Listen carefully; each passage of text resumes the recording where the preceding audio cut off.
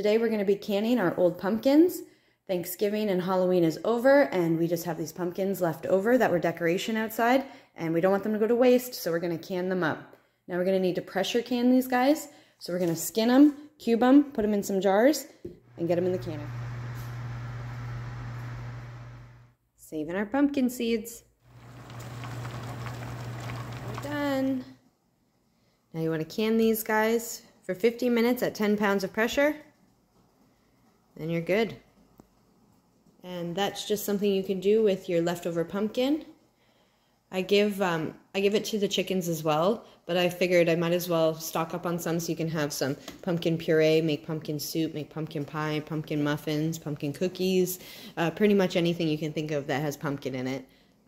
Thanks for watching.